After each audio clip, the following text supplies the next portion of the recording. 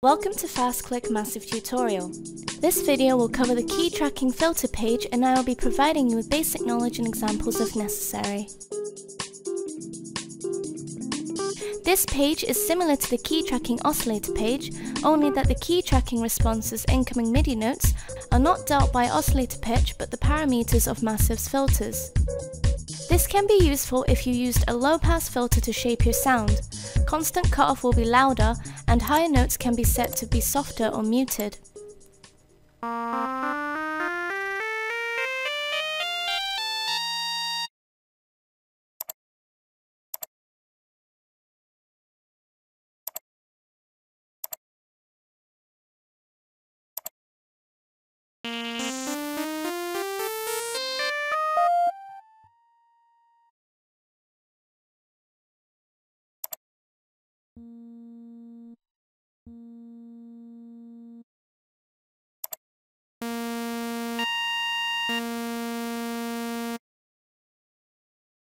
This page has a mapping area and a mapping selector on the right-hand side, just like the Keytracking oscillator page.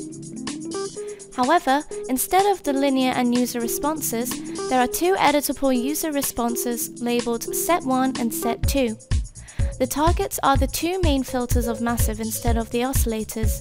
You can adjust a set for each filter. Each set includes two parameter lines.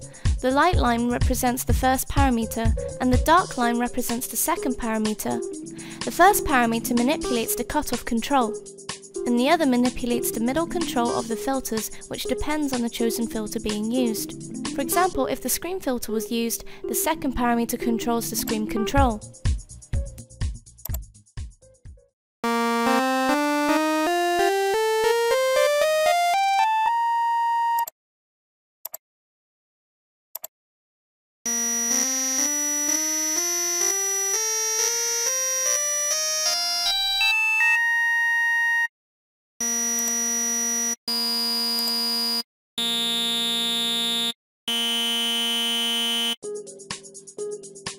This ends my tutorial. Thank you for watching, and make sure to subscribe to my channel.